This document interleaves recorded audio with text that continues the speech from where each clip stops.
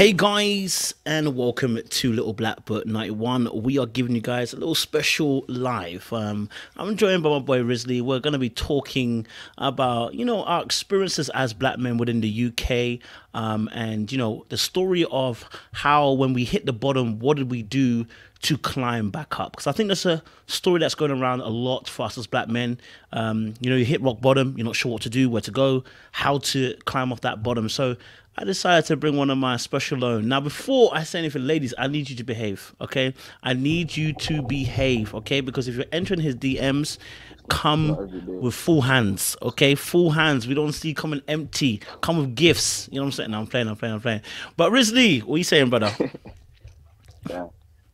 Yeah, I'm you good, good, man. yeah? I ain't saying anything though, man. I'm good. How are you? How are you? I'm alive, my G. You get me? Now, you should let the audience know what you are because, you're a model, you're a prophet, What you're am I a not? man. Where you getting profit from? From me? Or do you Are need you my lying as if actual you weren't job doing the title? fasting them days? But Were yeah, you not doing man. those? Were you not doing the mad fastings those days? Hey, that fasting used to be mad. Good times. I picked it up from you though. I can't even lie. But Well, it yeah, wasn't man. doing as No, long I'm as not. I you. wouldn't say that I'm a full. I'm not even a model anymore, bro. Huh? You're still a model. I said I'm not even a model anymore. No, you're still a I model. used to model. Huh? I'm not a You're still a model anymore. model. No. I I've I told you your pick up time is modeling coming. jobs. I pick up modeling jobs time to time. Like, huh? But I yeah, can't pick obviously up we'll see. modeling. Obviously, I it's not can't pick something up I rule modeling out. jobs time As to of time. now, I don't have the time, bro. Because if I have time on the weekend and it fits into my schedule, then I can do it. But a lot of time I don't even have time. So yeah, man. I'm a humble councilman. I work in my local council in children's services.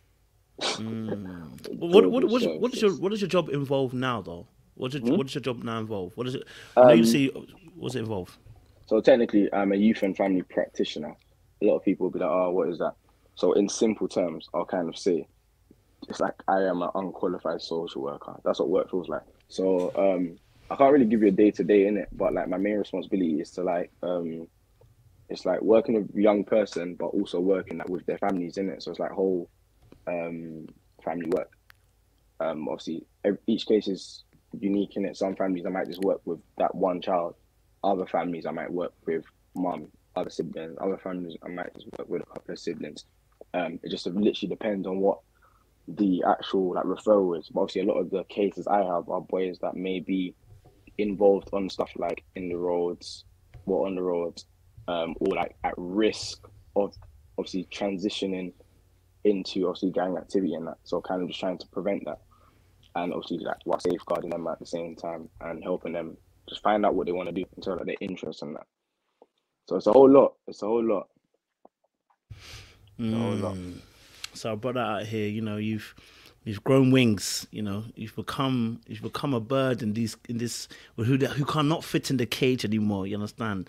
Now I'm playing, but obviously we've known each other for a few years, isn't it? We've known each other for a few years and that, and obviously we've seen each other at different stages of life. I'm even trying to remember the first time we met was a gym, right? The gym was when we first met.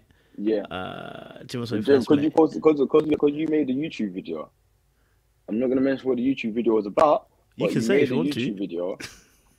Huh? can Yeah, the say if you YouTube video. want. Man. You made a very interesting YouTube video. Nah, but it was about that YouTube video. It was about like pornography and that. Oh yes, I That's was what it saying. was. Yeah, I remember. Yeah. So obviously, I literally watched that video, and like a couple of days later, I'd gone to that gym, and I've seen you in there, and I was like, I just saw this guy on YouTube because it came up on like recommended or something, or when you were just on YouTube, I was like, rah, now who's this? But then when I saw you in the gym, I was like, because bear in mind, remember when you used to film, you'll film like this way up. So when I was like, Yeah. it can't be this hench guy. I was like, surely can't be him. But it's from then, innit? And then from that, obviously, MK and all of that good stuff. Oh yeah, All of MK that was lovely a stuff, vibe. man. Was a vibe, bro. Was a vibe. All right, cool. So obviously, Right. let's kind of like pace set it because, I wanted to have a discussion about, us because we're two black males in the UK, living through quote unquote the black male experience, right? Where you exit university. You've gone to university. You exit university and maybe not sure 100% what you wanted to do. Well, actually, did you know what you wanted to do when you finished university? Not at all. Not at all. Did I even know what I wanted to do in university? Not at all. Remember, I went to university. I went to university because my brothers didn't go. So what I studied in college, but only because I got thrown off performing arts. I told that Zuru all the time. So I wanted to do performing arts, got thrown off performing arts, studied travel and tourism. So when I went to uni, I studied international tourism management and advertising. But obviously, because it's not really what I had a passion for, leaving uni, it's not like, okay, do you know what? I want to get into marketing or tourism management or I'm saying consumer base, like all of that stuff. I didn't know what I wanted to do in it. So, or just that whole thing. I had no clue. So what I'm doing now is not related to what I studied at all. But obviously at the same time, I've got the degree in it. So I'm not limited. That's What what made you my main like? thing was in it, like not limiting myself and just having options. What made you? What made you kind of push through university though? Because obviously, if you didn't like the course you're doing, Bro, I wanted to drop out in the first week. I can't lie to you. I wanted to drop out in the first week. First week, man. I was like, yo, that's it. I messaged my mum. I was like, yo, auntie, do you know what? Like, I know I'm the only one in the house that went uni, but I'm trying to dip. So what it was, after when I kind of got past that first year stage, I was like, you know, I want to kind of leave. So I've come back to ends. I came back home from university, and there was a lot of like, there was a lot of stabbings and like shootings, and I was like, do you know what? I can either stay here and study in London, or be obviously up north and just kind of like just stay out of the way. Even if I don't really want to be there, but it's better being up there and safe and studying than kind of being here and getting caught in the crossfire, because there's a lot of boys that weren't involved and did end up getting caught up in everything that was going on down here. So, and on top of that, someone had told me, oh, if you drop out early, they come for your student loans even worse. yeah. So I said, you know what? You know what? I'm not on that. So then obviously got to my final 2 years and I was like, do you know what? Like, I've kind of been here for like 2, 3 years. And it's like, if I kind of drop out, I've wasted my time. I'm saying, so I might as well just get something out of it. Even if it's a thing where I don't remember what I learned or studied, it's just like, do you know what? At least I have this qualification. I got this paper that I can say, do you know what? I got this at the end. And as I said, I basically the first person in my house to graduate.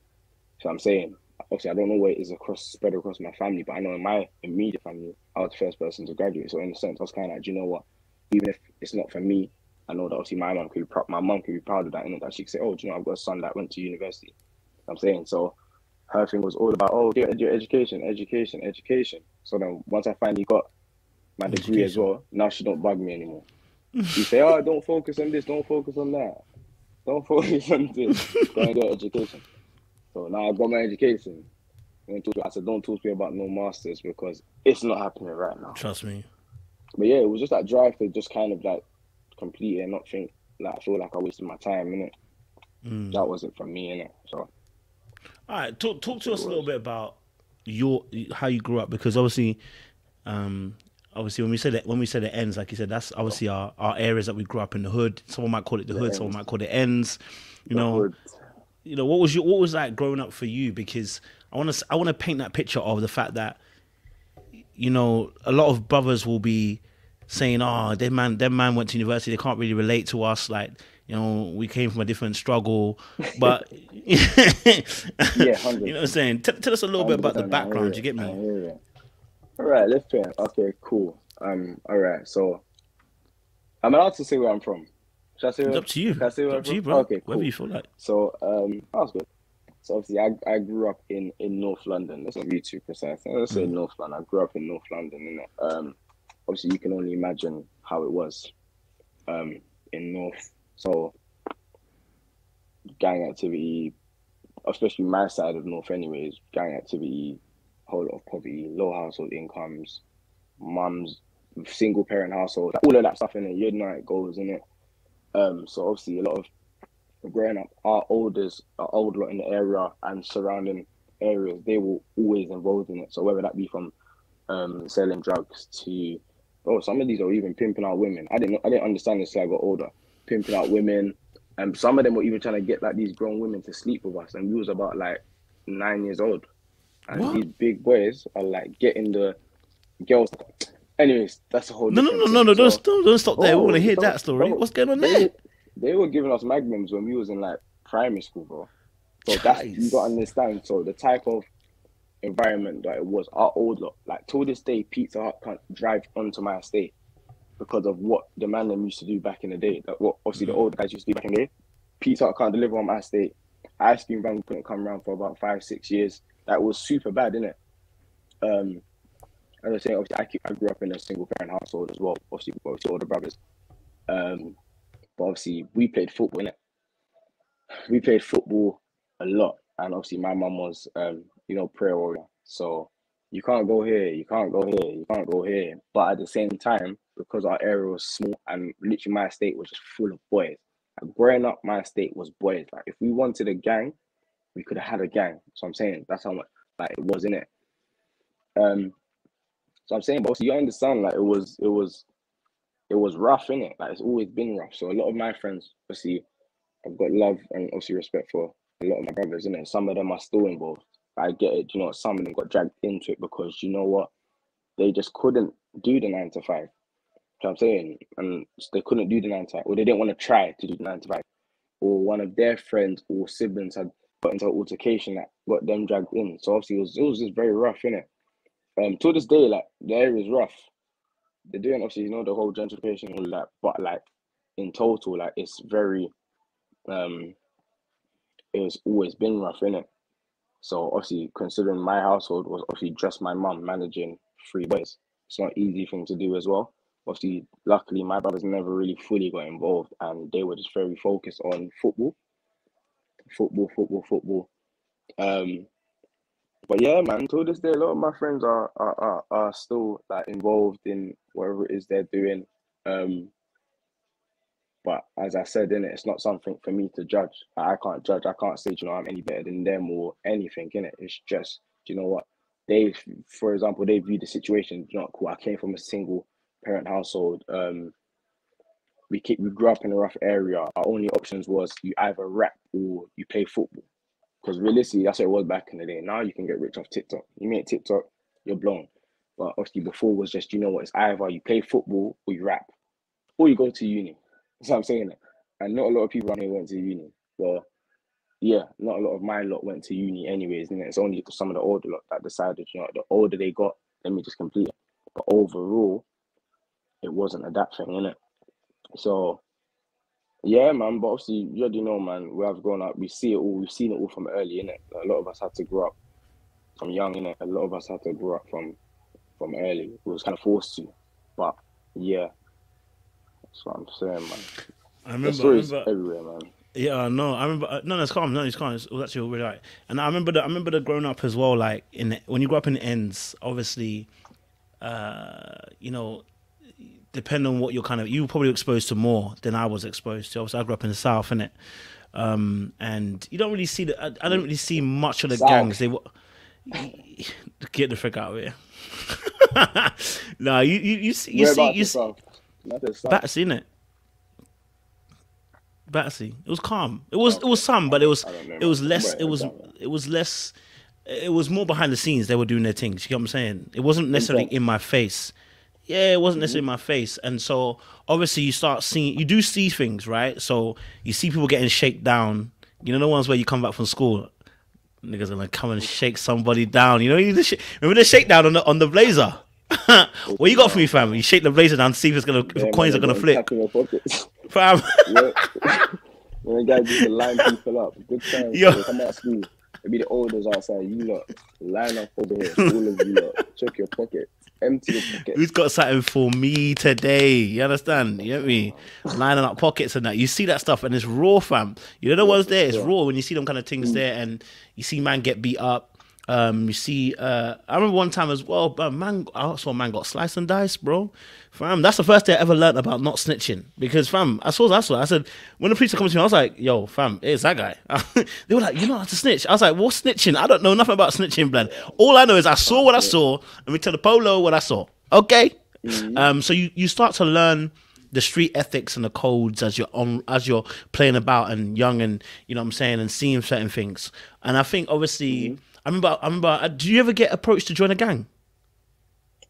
Not personally, but obviously Mad. my brother's age group in our area, like the gangs when they was like at their peak, yeah. Obviously now they've got bare new youngers and that, but when there was like the main lot from my side, they were very prolific. So Don't like that they word. went school they they went school with a lot of like the like main guys from around here and that. And obviously like there's times that my brothers like were running around with them, but it wasn't too intense because they still really wanted to play football. So in my era it was never, do you know what? Come and join the gang. We're starting a gang, come and join. It's just a thing where you've grown up with man, you've grown up with people that you see on a daily basis and you lot just chill together every day. Like you might go to the State Cross Road and just chill with them. So I'm saying it. Then there was a period when we all started like buying bandanas and so like I say, oh today I'm buying a white bandana because in my area it was either you had a white bandana, there was a point, there was red, there was pyru, there was sorts of stuff. It was crazy. And obviously there was purple. So we just used to buy those bandanas and obviously over time, you remember when you're younger, like it's just playful stuff. Like we're seeing it, we're hearing it, but then the older we kind of got, certain people were like, oh, like really, realistically, a lot of men were being groomed, innit? But obviously it's not a thing where you'd understand because you just think, you know, this is the big homie, like this is my big brother, this is a guy I look up to. So you're not seeing it as grooming.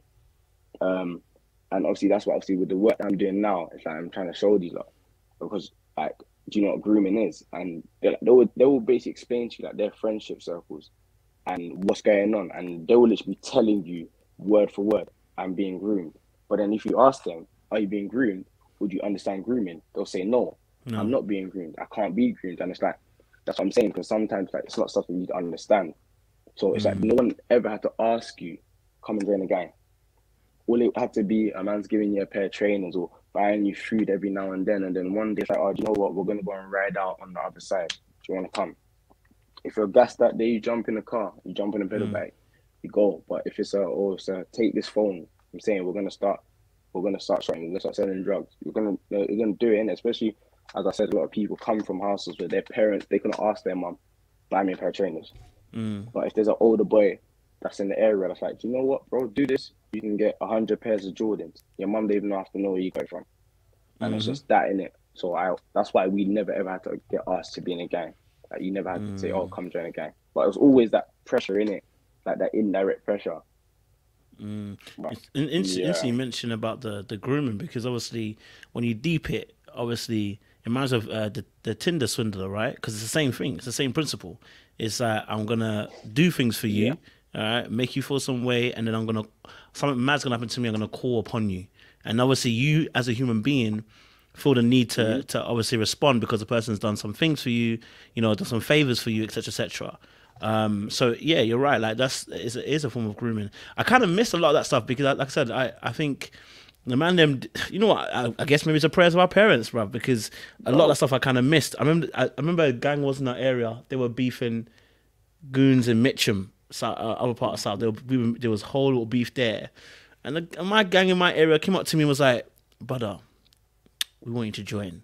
Looking at it like, I said, "Do I feel you or do I feel my mum?" I feel my mum. Please let me go. Yeah, Let me go back no, upstairs. no. You know what I mean? Like I was like, "Fam, it's just not for Mm, me." Do you know what I mean? I'm looking at these goons doing stuff, and I'm like, "It's not really for me." And I was scared of my mum. So you know, the beating I would have got if I come home and one day, you know, even that, mum and dad would never let me take anything from anybody. If I came home with something, they'll ask, "Where did that come from?" It's got to go back, immediately. right? At the time, you're not thinking about it. You're just thinking, like, let's say if your friend gave you something at school, right? Your friend gave you something at school. Like, let's say, like, your friend gave you a toy or whatever. And you're like, Mum, yeah, my friend gave me this toy. Nope, it's going back. I'm like, why? No, No, it's going back. You don't even don't think deep about it. it at the time, the dangers of that particular aspect. And of course, it's your little friend. It could be a little friend, and generally could be a little friend that you have at school. But they don't know that specifically. Do you know what I'm saying? And they don't know what other kids' mindset is. Do you know what I'm saying towards you? But in your head, you're thinking Sure. like mum and dad are moving mad back crazy, blood. You know what I mean? Were you never tempted though? Was it not one part of you that was like, do you know what, like, let me get involved, or like, oh, like this might be cool. The Mm. littlest part of you, like, why not? Or was it just never? So it's not me. I'm so scared of my parents. It's not happening. No, it was just never me, man. Just never me. It was just never me. Mm, I wanted to play football.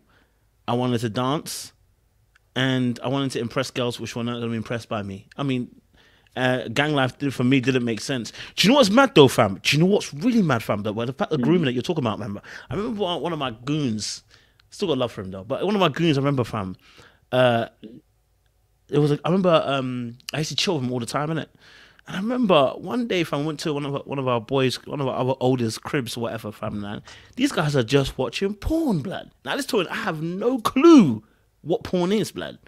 I I, had no clue at that point what porn was, right? And I remember sitting there and watching these two people do this thing. And after about 5 minutes, I said, I don't want to watch this. This doesn't make sense. Like, I don't know why I'm watching it. Like, it don't make sense. So I got up and I said, bro, I gotta go. And he was like, bro, where you going? I'm like, nah, I gotta go, man, bro. Like, I gotta go. Like, I don't need to be here. Like, you man, chill here, fam, whatever, whatever. And I went. But mhm, it's stuff like that you don't realize, fam. Like you were saying about the oldest getting another girl. I remember I said, "Oh, I like this girl." He's like, "Listen, I can get you some girls. You sleep with them, bro." And at the point, you're not really deep in what is actually what man's saying to you. Know, man is saying he's gonna get grown ass yeah, gal literally. to come and sleep with you. Had it not been for the fact that I think I was scared about a lot of things, I was just scared. You know what I mean? Maybe I would have done a bit more, but fam, I was just like, nah, it's not for me. Mm-hmm. It's not for me. I couldn't do it. You know what I mean? Mm-hmm. Were you tempted? Were you drawn in by Yeah. the gang life and the fast monies? You know what? I'm gonna lie to you, man. Same thing with you, man. It just wasn't me, man. In terms of gang thing, like in terms of running guys down and stabbing this guy and shooting this guy, that never appealed to me Yeah, at never all, appeals to me. at no point. Shook off. It's just not me in it. Like, I just don't think there was no one out there that would have made me angry enough to think I need to end this person's life. Mm, Especially considering none of my obviously some of my close friends were stabbing that, but it's not like I have to. Like for example, if something had happened to my brother, and at that point I was like, I must get revenge. Different. Um, but it's just like it was just never me in it.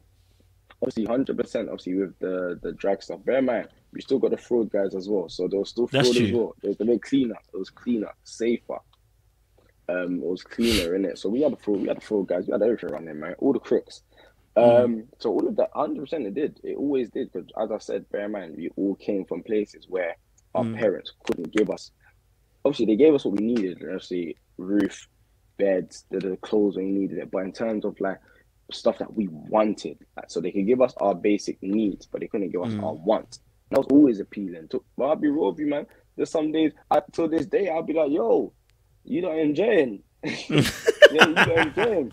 But nah, but for real. But yeah, but it was always there because it's always in your face. I'm saying, considering that these are friends I'm still actively seeing on a daily basis. So before you used to be like, do you know what? Why not? Why not? But I tell you why I didn't get involved though.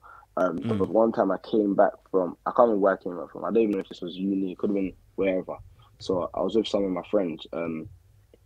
By this point they were like doing drop offs to, so they were selling drugs to addicts. So they were like, "Oh, Riz, come in the car. They were just gonna go and get some food." So I was like, "Okay, cool."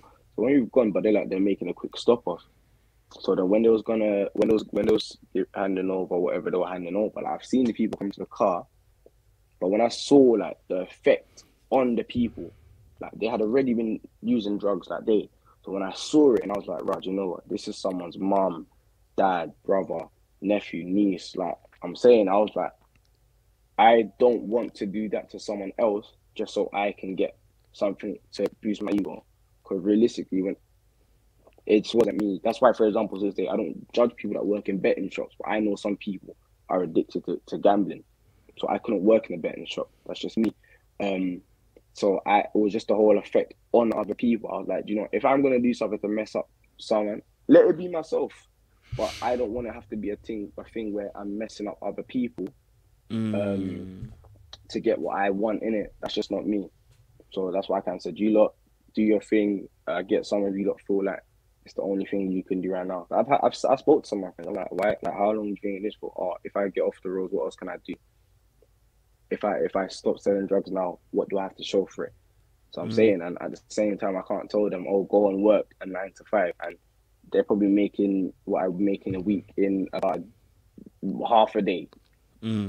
So Fast that's why I'm money. like, cool, I hear it. But I just said, for me personally, as appealing as it may be, is you got to think about, okay, what is it that I'm doing it for? It's just for like material stuff, maybe. And I'm like, I don't mind waiting. I don't mind waiting, but at the end of the day, fighting other people to get what I want, that just wasn't me, man. That's why I kind of just stayed clear from it. Yeah. So obviously you had those kind of influences like myself, kind of potentially trying to push you in a certain direction. You kind of push back on it, and you chose a different path.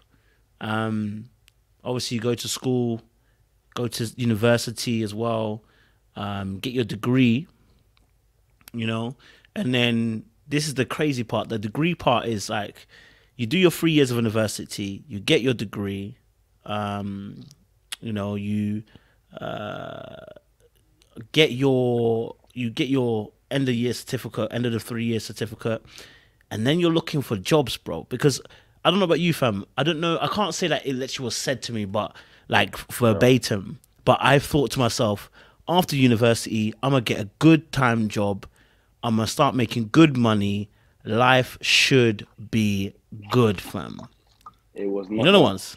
Mm-hmm. They weren't that, boy, at all. What was your thoughts like when you were going to university? Did you think it was gonna make your life better? Ah, shall I tell you how I thought my life was gonna go?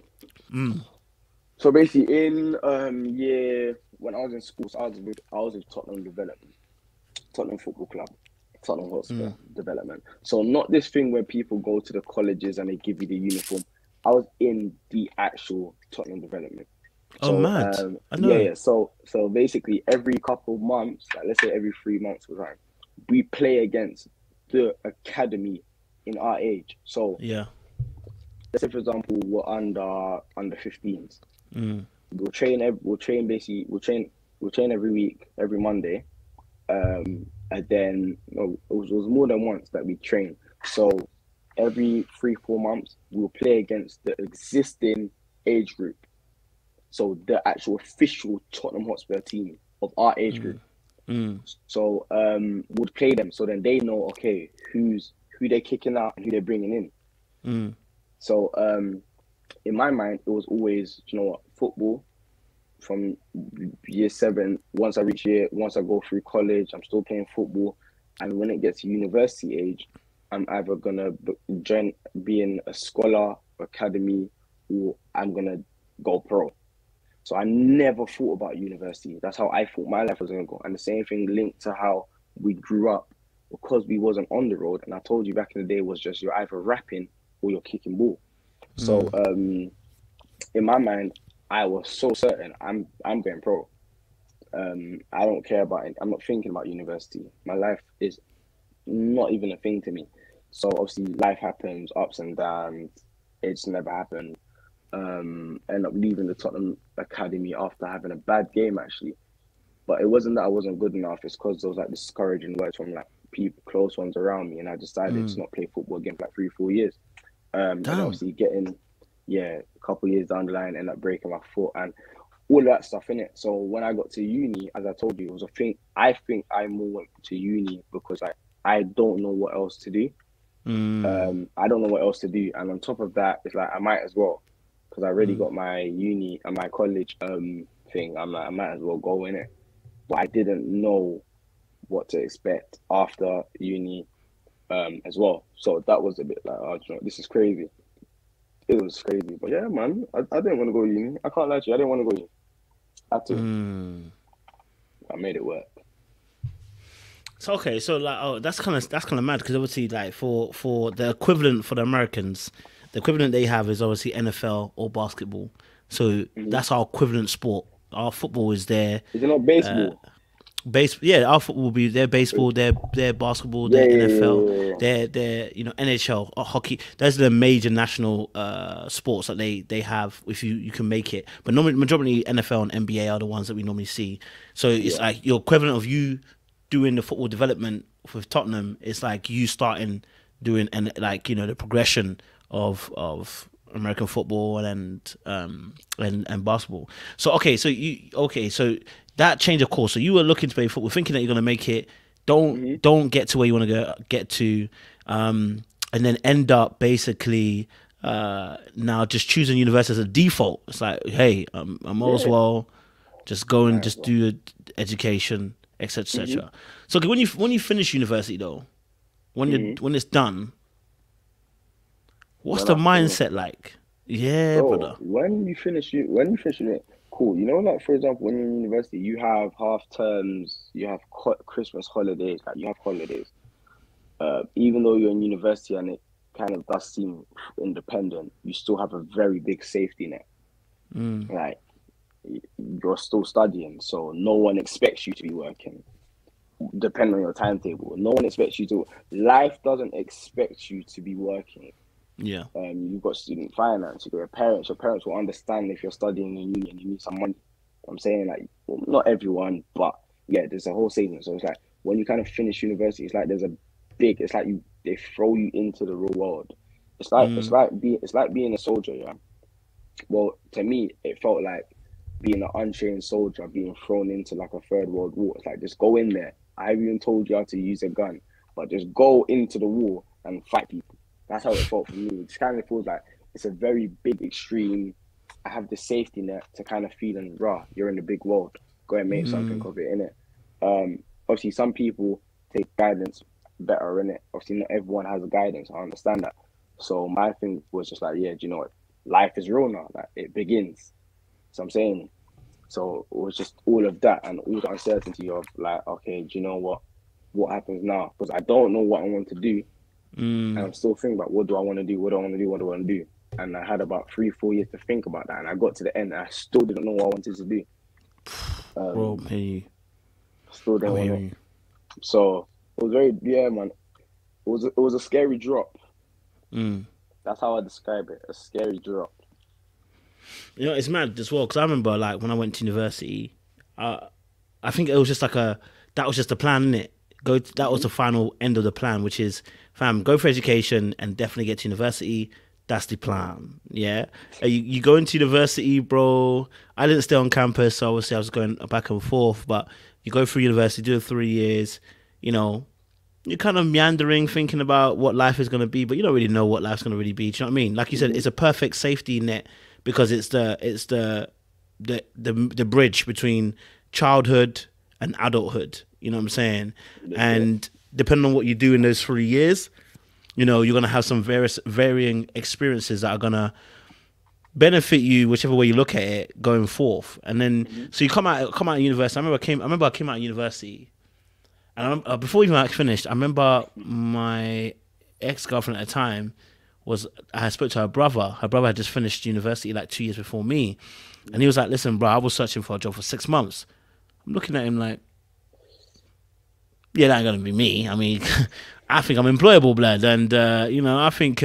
I got some great skill sets. So I don't think I'm going to be unemployed for 6 months. I said that's great for you, but it's not going to be for me. Okay, I'm going to find a Hmm. job, and the funny thing is, I don't know even what kind of job I'm even looking for. What is a job? You know what I'm What saying? you Like say, because kind of job? fam, I don't know a job. I worked in McDonald's course, but what is a job? And I'm not talking about a McDonald's job. I'm talking about what is an actual job after you finish university. I don't know. Hmm. You know what I'm saying? So when I'm going through finish university, I finished university done now. That's when the pressure really started because it's like now there's no excuses, right? Hmm. You've got a degree. What do you do with it? You know what I'm saying? I'm trying to figure it out. Like, I wanted to be an author. At one point, my parents looked at me and say, "Author? You want to be an author, Yeah, so no, but you'll pay oh, bills." But you'll pay oh. bills. So I don't know how you're gonna do it, but you'll pay bills. So either you're working and you're doing offer, but you're not gonna do offer and sit in my house and not pay bills. So Hmm. that was off the table to try and do offer full time. So that was what I was doing, and I just didn't know what to do, bruv. Because even though you got a degree, I had a degree in business. I don't know where that takes me. I don't know. You know what I mean? I don't know what that meant to, Business is where very that's meant to broad as go. well. Business is mad broad as Yeah. well. So it's not like, okay, you got a degree in business, let me go into business. It's like, what do you want to go into? I don't know what one's going to, bro. I don't know what one's to. Mm. Do you know what I mean? Then you're seeing other people in your year going beyond you, bro. Listen, when people are getting jobs, I'm just sitting there like, How long did it take you to find a job anyways then? fam, it took me. I graduated in 2012, bro. It took me 2 years because I was working at McDonald's at the same time, the whole entire That's when you time. make your money, yeah. Yeah, so I had some money that was going in, but I didn't work there. I didn't work at McDonald's full time. When I finished Mm-hmm. university, I said I'm not working there full time. No, man, I chilled, bro. I chilled, I enjoyed, I raved, I clubbed some more, and got You gotta keep, saved you gotta save, yeah, yeah. because there's nothing better to do. Thank Nothing you, better to do, Jesus. man. You just gotta get saved, man. Saved by grace. Be faithful, all of that, man. It might as well, man. Yeah, the job searching thing was even hard as well, man. Yeah, how you take The it? job searching thing was mad. Very mad. So when I finished uni, I was looking for volunteering opportunities in uni at the time. So about like to help homeless people, legit. Mm. So I was asked calling places, but up in NN, like going to places. If it's not in the town center, you have to be driving out to Driving. places. And I don't drive. So there's a lot of like I was trying to just like do a lot of volunteering opportunities to get experience. When I finished uni, I was freelancing, so that's when I was doing full blown, I was modeling, I was doing background extras, I was doing bare stuff, man. I was lit, good times. But the only thing with that is like the money weren't stable. So same way like your parents saying, "Oh, fun, pay bills," like it weren't stable. Like for example, I might get 3 jobs this month and might not get another job for like a good 2 months. I'm saying, no, well, it's a stretch, but it just wasn't stable in it. For example, I'm not gonna wake up end of the month and have this, that in my account. It's, do you know what? I might do a job now and they might pay me in 6 weeks or 4 weeks, or Damn. invoice payment might take a I week. remember It was that. just very unstable, innit? But then I started dating this one lady, lovely lady. But then I realized being unstable by yourself is alright. Okay, God, you know what? It's alright. So then, when I started actually dating, I realized, because bear in mind, before that, I'd obviously anyone I dated, I used to be the spirit. Oh, you pay for yourself, I pay for me. I was chilling. But then obviously I got to person, no, if I'm taking a lady at her house, let me pay. So then it was this thing where when I realized, okay, I've got unstable income, I'm trying to date, and I realized, bro, dating is a rich man's sport. So then I said, I can't do freelance work because it's too uncertain. So then when I actually tried to do a job search, I was actually searching for 6 months, by the way. Like that's why I was laughing. It was actually 6 months. And the funniest thing is when I got a job, we went into our first lockdown within the same week. Oh man. So for 6 months, I was going for job interviews. I promise you, it was like a week when I was on like 4 or 5 job interviews. I'm in the rain. I'm wearing suits. I'm wearing shirt. I'm going to job interview. They're turning me down. Like I was really searching, man, for about 6 months. Obviously, this is my thing though. Obviously, I don't want it to be a thing where that's everyone's reality, because it's not. It's not. Some people, you can really get a job within the same week. Fam. You can get a job in the same week. You can get a job in the same day. I'm saying, because there was jobs that I could have done. I'm saying if I really wanted to do them, but in my mind, I wanted my future to look a certain way. So even if I might say it took me 6 months, maybe there was opportunities I could have worked in from earlier, but I just said I didn't really feel I wanted to do that. But yeah, but overall my search was about 6 months, and obviously when I kind of got a job, that same week, Miss Corona decided I'm coming to flip the world upside down and be locked down. That same week I got a job. I worked for 5 days. I mean, lockdown. So I waited 6 months to find a job.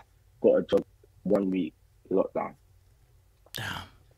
How did that affect your mindset at the time? Because obviously, brother, like you said, Bro. like obviously when you finish uni, like, and you obviously now you're saying like if you meet a girl, you're starting to realize this is real man's game now. You know what I'm saying? Pressure's kicking in. What was it like? Corona hits you. What are you thinking at that point, bro? Bro, bro, I was tight. It was tight. Because bear in mind, I told you, obviously, say for example, let's say for example, I would say, but at the same time, I still kind of try and do my freelance work. Like, say for example, I do 3 shoots this week. Yeah. I might not get paid all at once in 4 weeks. Yeah, Some they do might that pay mad me. thing. One might pay me in a week. Others might pay me in 4 weeks. I might pay in six. So it's. But let's say the girl wants to go Hakkasan next week, for example, with a lovely different restaurant. Or wanted to go ape, do something fun, and I didn't have that money in my account. Even though I know it's coming, but it wasn't there. I get you. So over time, it was just stuff like that. I'm not saying that you can't date and not have money. That's not I what I'm am. saying. But at the same time, there's stuff that you need to be able to enjoy. For example, if you don't have money in your account, you can't travel. Mm. So I'm saying it's just little stuff. And I kind of realized, I don't want that for myself, especially if I want to date. Doesn't make any sense in it. It just means I have to sort out my own personal priorities. Everyone's different. So then, yeah, man. But the girl I was dating was very high maintenance. Very high maintenance, and there's nothing wrong with being high maintenance either. But obviously, at that time, it's not what I needed, especially if I Okay. wasn't stable. So yeah, man, it was difficult. But at the same time, obviously, when I was still kind of looking for jobs, but she knew I was looking for jobs. But it was a thing where even though she knew I was looking for jobs, like, I'll be like, oh, I've got an interview today. She'll be like, oh, you got another one, you got another one, another interview. And over time, it was very like insane, bro. It's like, oh, you got another one. Oh, how many job interviews you going to? I'm like, bro, like, what do you want to do? You want to go and start work? So I was When will like, you yeah, collect man. job? That's what she's asking. Yeah, basically, when would you collect jobs? So it was a kind of like get a move on, and I'm like, I'm Yeah. genuinely trying to find a job. So obviously, you got to understand, like, on my mental, it weren't good. It wasn't good. When she kind of alluded to that, when you like obviously what you just said there, when she's kind of alluding to that kind of, you can call it a slight dig or just call her just kind of just being a bit facetious on that time. What does that Mm-hmm. do to your psyche as a man though? You know what I'm saying when you're hearing Brother, that? it is very demoralizing. Like, for example, I Demoralizing. I love that. know, bro, it is. Bear in mind, cool, maybe us as men have set this standard that obviously we're providers by nature. It Mm, is what it is. But we've set this standard, we have to sort out everything. We mm, have to. Women shouldn't pay for nothing. So I got into this bad mindset. Bear in mind, I'm not working a stable job, but I'm trying mm, to pay for everything. I'm trying to pay for everything because that's just the mindset I've got.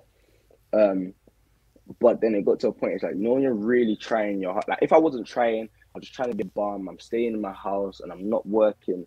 I'm not doing any jobs on the side. I'm laying down playing PlayStation. Then cool, I'm a bum. Or not, I'm a bum. It's just that, okay, I don't have that drive to do it at that moment in time. mm, I'm not serious. mm, But it's like when you're actively going into job interviews. I remember there was one job interview and I had to go from North London to South, from South to like Surrey to do the job interview. And the job interview were outside in the rain and it's pouring down the rain. I'm wearing a full suit, loafers.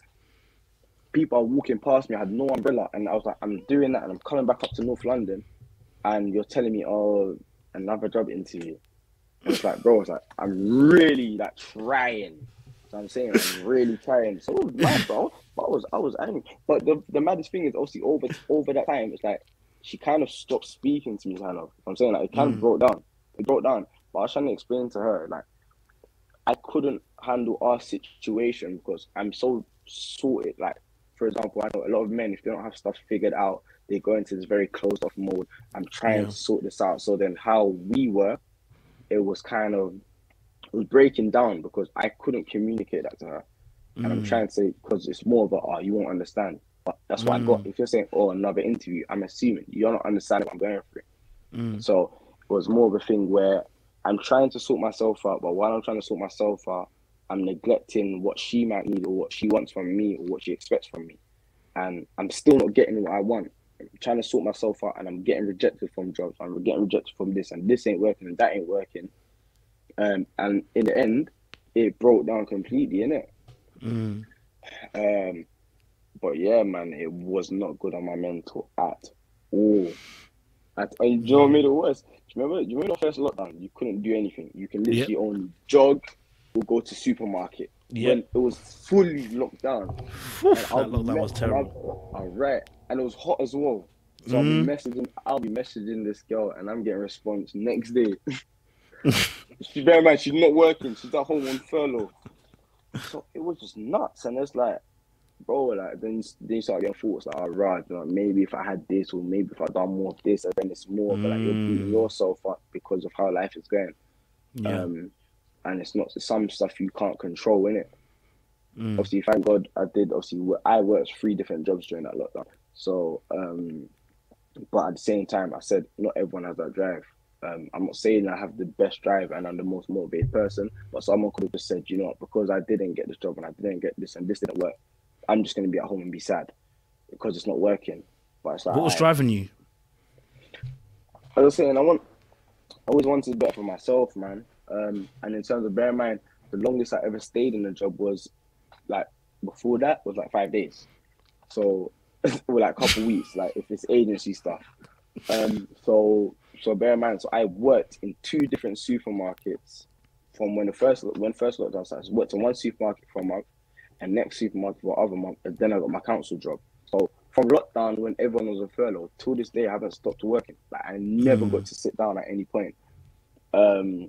So it was just it was a drive that, you know what, like, as I said, like, you've got to sort yourself out in it, because I can't sit down and my mum's going out to work and everyone around me is going out to work and I'm like, oh, mum, let me get this money. It's like, why? I think it's more that thing, like when you start working and you realize, you know what, that long day, and you're like, you made it through that day and you realize that money from that day, imagine now you're asking your mum for this and that, and you've gone through that long day and you know that's your mum's hard day of work, and you're asking her for that. And I said, you know, I'm not saying you shouldn't ask your mum for money, but I'm just saying it's like I didn't want her to carry that extra burden, because now I understand that work can be hard. So and not everything is handed to you, innit? So that was my whole drive, was just, you know what, even if it came from a situation where yeah, whatever, the girl discouraged me or whatnot, it is what it is, innit? But I was still like, I need to sort myself out, innit? And it's not even because of her, like she don't owe me anything. At the same thing, she's done me a favor. And that's what I'm saying. So done me a favor, because before I was speaking to her, I was chilling, I was cruising. As I said, freelancing, I was cruising. I don't think I need to do anything. Yeah, I'm working my freelance job. I was cruising. Obviously, through speaking to her, thing break it down, I got a job. I got a job. I got my first car. Like, it's all a lot of stuff that came from our situation breaking down. So I was like, okay, this is perfect. It works perfectly for me, innit? Like, even if it's nothing where I'm doing it so I can stunt on anyone, it's like cool. It's kind of like realign my focus. Because as I said, I hadn't stayed in a job for more than like 5 days. But after this, I had stayed in one job for a month. I moved to another job for a month. And then now it's branched out. So I've been in a job for 2 years. So I'm saying, so it was just that whole progression. And obviously just having, yeah, man, and I'm just gotta be grateful for the progress, innit? I'm always grateful for the progress. Do you know when, like, obviously, what point do you think you reached rock bottom though? Which part do you think you reached bottom? Yeah, when did you hit that? When did you hit that bottom, bro? When did you hit that bottom? Rock bottom is very depends how you look at it. So I thought I hit rock bottom that time. Yeah, man. Rock bottom, circle the block. So at that point, how things went for me, obviously once I stopped speaking to a girl, and obviously I kind of lost my job and I wasn't getting paid. And at that time I couldn't do freelance work because you couldn't do no modeling jobs, nothing. Everything was locked down. I went into this very dark space where What's dark? What's the dark space? Dark, as in I deleted social media for about 2 months. 2 months. I remember that. Yeah, I disappeared for like 2 months. I stopped speaking to everyone. I literally worked. I just worked for just worked for those 2 months, not speaking to anyone. Tried to speak to a therapist, lasted 2 sessions, cancelled it. Why did you go to a therapist though? Because you know what it was? I just think, at that time, I never really understood what therapy was or what I'm saying. I didn't really understand it, but I just know I need to speak to someone. And it's linked to what I'm speaking about, the area that we grew up in. And this is a conversation we've had before, but the area we grew up in, like to speak about how you feel is like, bro, like why are you moving like that? Why are you moving soft? Why are you moving this? Why are you moving that? So it's a more thing where I think it was just built up stuff from probably the years, and it's like if we kind of used to run around saying, "Oh, no emotion from a king." If you show emotion, everyone's giving you side eye. So it was just that thing. It's like, okay, so basically I got offered the therapist through some youth service in my area, and they're like, we can get you therapy for free. But it was everything was over the phone. So I was like, didn't really like it, cancelled it. So obviously after that those 2 months, I kind of came back, got my new job, and obviously I was back to being myself again. Mm-hmm. So obviously I thought I was rock bottom. No, to be fair, that it was kind of rock bottom. It was rock bottom for me at the time. But obviously you understand that 2020, 2021, like there was like, a lot of stuff that happened, obviously in my life, in my family's life, like in life,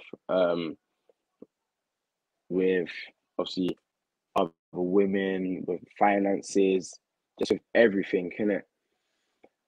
And obviously with myself, and obviously going through 2021, I will say I hit rock bottom end of 2021.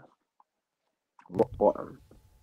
That was for me. What bottom look like? Rock bottom for me looked like, bro, I couldn't breathe. So basically, Hey, what rock bottom looked like for me, it was, you also know rock bottom wall. huh? You're at the bottom of the sea if you can't breathe. Bro, I couldn't breathe. So basically, it was more of a everything.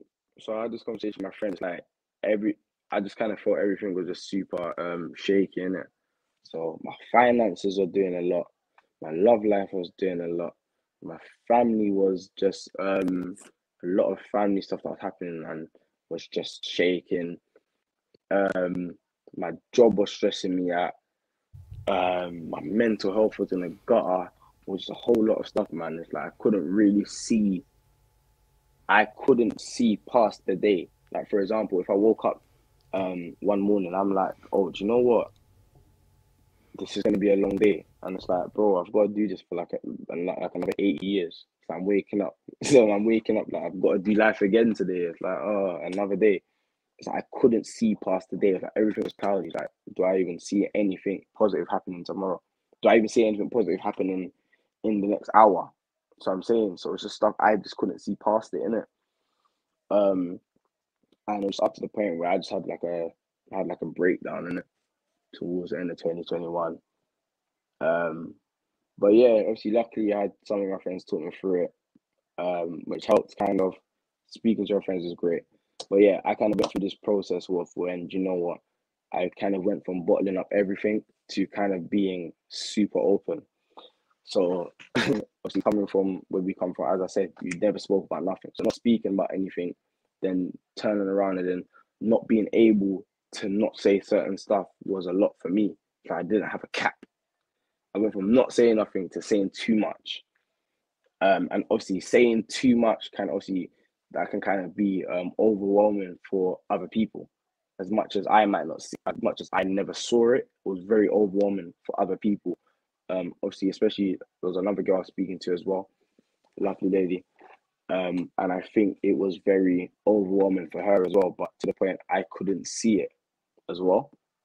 But obviously linked to what I was When you saying. say talking to a lady, we're talking to a girl. Yeah. Speaking to a girl. Was that shady comment? No. Do you know what? Oh, No. I was saying that because that's yeah, exactly what we're talking about. I think I was talking about the other day on this channel about how us as men, and I'll let you continue in a second. Like yeah, when sometimes we don't know where to go to release what we're feeling, so we end up with a girl and she becomes a therapist for a short while. She thinks she's in a relationship with you, but you're like, nah, you're in a relationship. You're my yeah, therapist therapist. because I You need know a safe what? place to discuss it. Say I'll it, be bro. real with you, yeah? Okay, let's put it this. The girl I was speaking to before the latest girl was a girl that used to speak at me and I would listen. So then the recent girl I was speaking to, she's a girl that she was very quiet, reserved. So I'd speak and she'd just listen. So I was speak, and it became so normal to me that every time I see it, I would speak. But I think it's stuff that I'm releasing that has nothing to do with her, and I'm just speaking. And obviously, some of my actions and how I might be in certain situations or how I might see certain situations was a reflection of everything that I had built up, because there was never really anyone I'd speak to like that. And I think it got very overwhelming, but I never saw. I was like, oh, why are you trying to leave? Like, why are you trying to walk away? Like, why are you going? Like, whoa, why don't you want to speak to me anymore? You wanted to hear me before, but now you don't want to hear me. But it's just this small thing. But just I just wasn't as attentive as I was before to be able to realize, you know what, slow down, put a cap on it. But yeah, What did man. she do that made you feel safe? Apart from her not talking, what made you feel comfortable to share with her? Realistically, I'll be real with you. So I'll be real with realistically, you. I'll be real with you. what are you Cool. scratching your neck for? All right, no. So I'll be real. So basically, I wouldn't say I was the most affectionate or open person. So what my last situation was, it worked perfectly for me because the lady I was speaking to was very closed off, could be emotional, very nonchalant, and that was me already. So I said, bro, this was perfect for me. I don't have to do this, I don't have to do this, I don't have to do that, I don't have to do that. So when I started speaking to this new girl, it's like it kind of like forced me to be open, because she was so reserved and she kind of wanted to hear what I wanted to say, and she really took into consideration what I was saying. I was like, okay, bro, do you know what? That's a safe space for me, innit? Especially considering like a lot of people in my life, I feel like I'd be speaking to people, but it's like no one really listens. It's like, okay, we want to hear what you're saying so we can respond.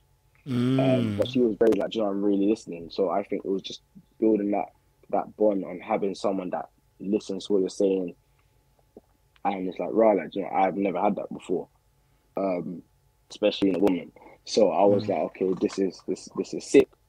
But then I think that obviously, as I said, I went from being so closed off to being super open and not being able to put a cap on it, and obviously that affecting my behavior and just all different stuff in it. So that's why I think it was that, and yeah, man, big up her, man. When So she yeah, when it she was was. when she was when she was listening to you or saying that she really wanted to hear what you wanted to say, how that make you feel, man? How that Bro, affect you when she it did made that? it made me feel good, man. I'll be real with you. It made me feel good. Like, for example, like even little stuff, like she'd do little stuff, like she'd message me, oh, do you know, what time are you home from work? Like, I'll bring you some food. Like, this isn't stuff that I really get. So I'm saying, like, even if it's little stuff, like I might say, oh, do you know, I want this, I want that, in passing comments, like she might try and get it, even if I wouldn't let her get it. But it was just that thought that, right, you know, someone is actually thinking about how I feel, because I think I always go through my life thinking of other people, trying to mediate and trying to be there for other people, and trying to be that peacemaker and sort out everyone else's problems, regardless of how I feel in it. Even if I feel trash, I want to sort out everyone else, see how everyone else is doing, and not take time for myself. But then with her, it wasn't, I have to try and help, you have to do this. But it was more of a, right, do you know what? She's not telling me to do that. Whereas I felt like everyone else in my life was very demanding. Well, anyone around me directly, but she was just very chilled. And I think the only place I can say I felt super chilled. Yeah, I'm guessing that sense of stability in it, especially like when your life is chaos. If you have a place that's like a safe haven, it helped me in it. But then I think I projected a lot onto her. A lot. Was it difficult starting that Was it difficult starting the process of kind of sharing things with her, or was it just quite Uh, simple? so I'll tell you what helped me, and this is very funny because I used to journal like before I started to journal. Journaling helped me a lot, by the way. Yeah, it's bad. Trust me, Um, I love a journal. journaling helped me a lot. Yeah. So then my thing is I used to write. I have a journal. I don't even know if it's here. I had an actual physical one somewhere here. I've got like so many of them now. So I used to write, but then my fingers used to get tired. So I used to say, "Do you know what? This is crazy." I used to go on the train and writing on the journal. Because I never used to speak to anyone. So these are just journals I used to read back for myself. Then I just started using my Apple Notes. So notes on my phone. Same. So notes on my phone. But then sometimes, I think one time I gave one of my phones away because I had two phones and my cousin signed out of my iCloud and it ended up wiping a lot of my notes. So then I was like, you know what? I can't be bothered to do this anymore. So then I kind of went back into space, just not really taking into consideration how I felt. So what I Mm. done, and it was very funny. So not funny, but I downloaded Twitter. Yes, I made a burner account for myself. No one's on it. And if I'm annoyed that day, I would just tweet to myself, I'm very angry today. And it was just a whole lot of anything I'm feeling, just go there and just tweet it. But then over time, I will bring some of my closest friends. So there might be about 15 of them in there now. And anything that I tweet and how I was feeling and this and that, I will just tweet it so they can see it and I can see it. And it's just my closest people. So then there's a lot of stuff that they'll be like, okay, we never knew that you was going through this, or we never knew you was going through that. So it's like we wouldn't have to see each other in person and having that conversation because they already know how I'm feeling. Um, but then obviously the more I kind of done that, the more open I became with taking that from that safe burner account to my life. And now I'm having conversations with my friends in person, like, bro, you know what? Mm. This ain't working for me. Or I'm not really feeling good today. Or I'm not really feeling life this month. So I'm saying. So then it was just this whole little steps of just talking. So funny because even from then, like, a lot of my friends have become open from that. Even some, you know what I'm saying, a lot of my friends have become open from that, or more open. So it's been a good journey, innit? So now, obviously, so by the time I started speaking, obviously, to this girl, I was able to communicate well in it. I wasn't the best, but in terms of I was able to communicate, but at the same time, I had to learn how to be. Um, you can communicate all day long, but if you're not clear and assertive on what you want to happen, then you're kind of stuck in it. So I still think Mm. that's still something else I need to learn. So then I got from a place where I was like, okay, cool, I can communicate. I can tell you this. I can tell you that. But at the same time, I'm not being assertive and standing and being steady on exactly it is that I want. But yeah, it was interesting. Because now I just be talking to everyone. It's so funny. When even I spoke to my therapist, she says, you seem pretty open already. I was like, yeah, 'cause I've been speaking to everyone for like the past 3, 4 months. It's like everyone knows everything. I've said everything. I have nothing else to say. So, so I'm saying, so it's been interesting. So I'd say I was very emotionally unavailable. But now I'm emotionally available. Love I'm that. emotionally available now. So, yeah, man. Love that. Love that. Do you know what? I'm interested. I guess we've got last few minutes because we're gonna maybe we can do another week. We can talk about some more stuff. But I'm interested in the fact that you said you didn't have nowhere to kind of say how you felt. Hmm. I want to kind of tap into that a little bit because I think if we're gonna help men climb from the bottom, I think this is one of the biggest pieces. Aside of getting your money up and everything, like we can discuss that another week about how we Yeah, did yeah, yeah. career We can wise do to all grow of that in stuff. that. But this emotional piece is probably the biggest piece I think for any of us as black males. Mm-hmm. Why do you say that you felt like you had nowhere to say how you felt and stuff? Like, describe a Right. little bit of that kind of environment for me. Okay, cool. Let's put it. If you're in an environment and you're around people and everyone is saying, "Oh, you should be emotionless," because we live in this society, we live in a time where all the guys want to be nonchalant and I'm too big and bossy to talk about how I'm feeling. It's like, or for example, I'll tell you one thing with me, yeah. Um, Anytime I spoke about how I felt, I get called emotional sensitive. Mm. As a man, listen, let's be real. You're human. You have emotions. You're going to be sensitive at some point. But to hear, oh, you're emotional, you're sensitive, it seems like a violation. It shouldn't be, but that's what it seems like. So then it was more of a, okay, you know, I'm trying to talk, yeah. I'm trying to tell you how I feel, and it feels like I'm being dismissed. So then there's no point of speaking. Then a lot of friends, if you speak to a lot of people, oh, there's no point of speaking because there's nothing you can do to change whatever it is I'm feeling. But then I realized as well at the same time, it's like, at least if you tell people, okay, this is what I'm going through, at least they can handle you better. They can handle you different. For example, if my friend is just moving very erratic and cussing and just doing all sorts of crazy stuff, and I'm like, bro, listen, what's going on? And you told me, bro, I can't lie to you. I don't like how my life is. I don't like how my pockets look. My baby mama is stressing me out. This is stressing me out. At least I know you're stressed out because of this. Yeah. So then I Mm. know if, for example, we have an encounter and you deal with me or you say something or I see how you move, I know, do you know what? I can't take that personally. Why? Because he's expressed how he felt. And I know it's Mm. probably nothing to do with me and it's a bigger struggle that's bigger than us. So I'm saying it's something that he is dealing with. So at least I know that. But then when it's a thing where it's like, oh, do you know, oh, I'm not going to talk about it. I don't want to talk about it. Then it's like, bro, then why is it a feeling that? But yeah, I think it's just that main thing is like, you know what? Feeling that I feel like a lot of obviously from men, I feel a lot of men have their feelings dismissed in it. It's like we're not allowed to, a lot of us are not allowed to feel. Like, we're not allowed. We don't have the time to slow down and feel stuff in Mm. it. As I said, some people, if you're the man in your house, you don't have the time to sit down and well, you do have the time, but a lot of men might feel they don't have the time to Yeah. just kind of slow down in it. Because you're just really trying to gather your, just trying to gather sticks. You're trying to sort this out. You're trying to do this. You're trying to be here for that person. You're trying to be there for your girl. You're trying to be there for yourself. You're trying to make money. You're doing so Mm. many things at once. Not saying women ain't, but you're trying to do so many things at once. But then a lot of times, a lot of guys don't even know that they ain't okay. Because realistically, as Mm. I said to my friends, you don't have to sit down and speak to your friends about real life. Why?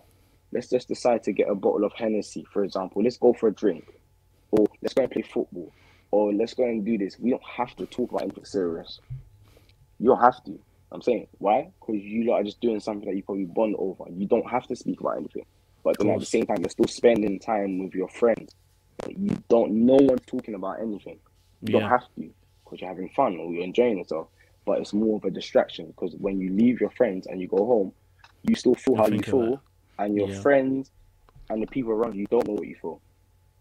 I'm saying so. Then you're kind of probably beating yourself up, and it's like, do you know what?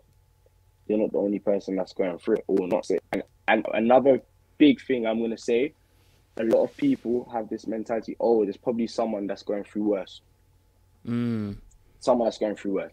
And my thing, and I told the guys this all the time. People say stuff like, "Oh, whatever you're going through, there's people going through worse." Yeah, and this is my thing about people having their feelings dismissed. I might say I'm struggling to save money. I'm living paycheck to paycheck. Let's just put it that way. Yeah, I might be affected by it. But someone might say something like, "Oh, but there's people that are dying and have no food and money in, I don't know, Africa, somewhere in Africa. So why are you complaining?" Then you're like, okay, do you know what? It's true. There is someone going through worse. But then my thing is, if Mm. there's a situation in your life and you feel a way about it, then you feel a way about it, and no one can take that from you. If I come home from work and my brother's eaten the food I've left in the fridge and I'm angry about it, no one could turn around and tell me you can't feel angry and upset about it because it's minor. Because if you're saying it's minor, who's it minor to? It's Two. minor to Mm-hmm. you, but to me, I feel it. So it's a Come on. thing where a lot of guys might be like, oh, you know what, I don't feel like I can talk about this and da da da because there's probably someone that's going through worse and this is probably minor. But no, because if you feel a way about something, then obviously it's important to you. So I'm saying it's important to you, regardless of how minor it is, regardless if you're telling me, I don't know, a woman is not responding to your message and you don't feel like you're gonna, regardless of what it is, if you feel a way about something, you feel a way about it, innit? And don't let anyone take that from you because at the end of the day, you know how you feel. So Mm. I'm saying, but that's my thing, innit? Get around people that don't dismiss how you feel, acknowledge how you feel, and obviously if there's any ways that you can try and um I don't know, man, find peace with it or try and sort it out. If there's any way you can sort it out, then you do know how to master, like you know how to kind of maneuver around it, innit? You know what I'm saying? So Mm. yeah, my thing is just obviously don't let people dismiss how you feel in it. You feel the way how you feel. And that's how I'm starting to see things. I love that. I love how you kind of brought it to that kind of conclusion in terms of the dismissiveness, either from external parties or from ourselves internally. You know, not giving Mm-hmm. ourselves the time to, or the chance to express ourselves. Maybe when we have our part two, we can discuss a little bit more in terms of exploring more in terms of being able to, you know, those initial conversations, how they're shaped, how they look, you know what I'm saying, and Mm-hmm. you know, and the benefits of those kind of conversations. I know you touched on it a little bit as well when you were speaking about the young lady that was in your life at the time. I know we didn't speak about necessarily being at rock bottom proper, but that I think that's a good place to kind of bring it to end to do a part two and maybe discuss a little bit more, take our time with it. Do you know what I mean? Because I think it's such a big piece, the emotional aspects, because it's tough, man, for us man them man to. Yeah, it's not black and white. That's what I'm saying. It's Not not. black and white, isn't it? It's not, oh, just get over it. Because a lot of us is, okay, just go about your business, get on with it. But it's not just a get on with it type thing. Like, the same thing, a lot of my friends I speak to, like, a lot of guys probably are depressed and they don't understand that they're depressed. Why? Because they're just told to get on with life and they can't slow down. Some man might have PTSD from their friends being killed or from stuff that they've seen growing up, Ooh, and they haven't that's a had point. chance to sit down and channel it. So then they're just navigating through life and they're traumatized and or they're depressed and there's a lot of stuff that they're going through that they can't channel because you're gonna get called sensitive or this or that or that, or they don't feel that anyone could change or help with how they feel, and that's all. It's just like, we're just not gonna speak about it. Then you're not gonna speak about it, then that affects how you navigate through life, innit? But yeah, man, it's a lot, man. It's a lot. For sure, man. It's good food for thought, man. Good food for thought. We'll do a part two, man. Don't worry, we'll do a part two, brother. We'll get you involved, man, Sure, because man. you're shedding out some true words there, brother. You feel me? For sure, man. Rizzy, I Sure. appreciate you, man, for coming aboard. Listen, we'll do a Yeah, part two yeah, so we can get each you and some every more. time, man. You already know, Yeah, cuzzy. You know what I'm saying? Stay yeah, handsome. man. You already know, man. We got to talk about rock bottom. We got to talk about rock bottom, man. The real rock bottom. The real rock bottom, man. The real rock bottom, man. And Because and there's some and real things and in there. yeah, man. At the same time, man, there's no theory in it. At the end of the day, bro, you don't live life on paper. You don't live life There's no one way. in books. There's no one way. Something might work for me, but there's some people that genuinely might think, you know what, I just feel like I'm stuck here in it. But maybe I don't know, man. You talk about a lot of stuff that might help people, man. But yeah, Appreciate it, we'll brother. get there. We'll Thank get you, man. there. We'll And I get there. I love know each and every time. We'll you get already there know, for sure. family. We know we'll continue our little conversation a little bit after and things, so it's not a thing, fam. You know what I need to bring? We need to bring. You know who? 100%. 100%. 100%. We'll catch up with that though. We'll definitely catch up with For that. real. We need to catch up with that one. I'm gonna call you after, bro. Hey, audience, Yeah, man. appreciate you guys. Stay locked, stay learning, man. You know. We're gonna talk.